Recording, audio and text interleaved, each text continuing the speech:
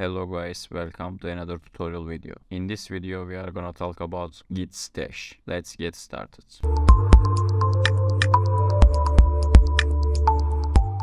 So I want to start with what is stash. You can save your changes temporarily using stash. For example, you added some code inside your class, but you don't want to commit in particular branch. You can add your code to stash, and then you can create a new branch. After that, you can take away your code inside your new branch.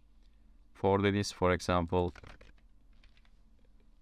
you did changes like this. As you can see, we have some changes in here, and we want to add these changes into stash. For this, just right click, of course open your commit panel, right click git, and as you can see, stash changes, and you can write a message in here. You can see your message later, for example test Burak, and click create stash.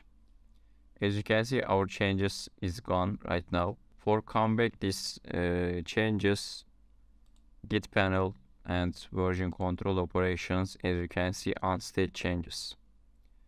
We can see our stash in here, and also we can read our message we wrote before, and just apply stash. And as you can see, our changes came here like this. This is a short video about how you can use stash inside Android Studio. I hope this video can help you. Thanks for watching. See you in the next video.